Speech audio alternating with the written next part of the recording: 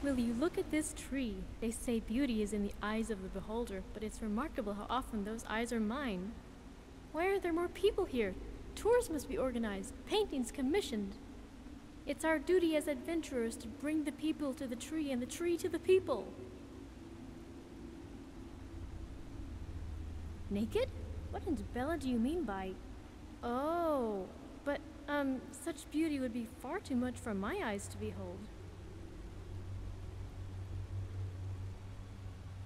Oh yes, the water, the animals, the trees, all clay which Dibella molds into indelible art, and at the heart of every explorer is an admirer of that beauty.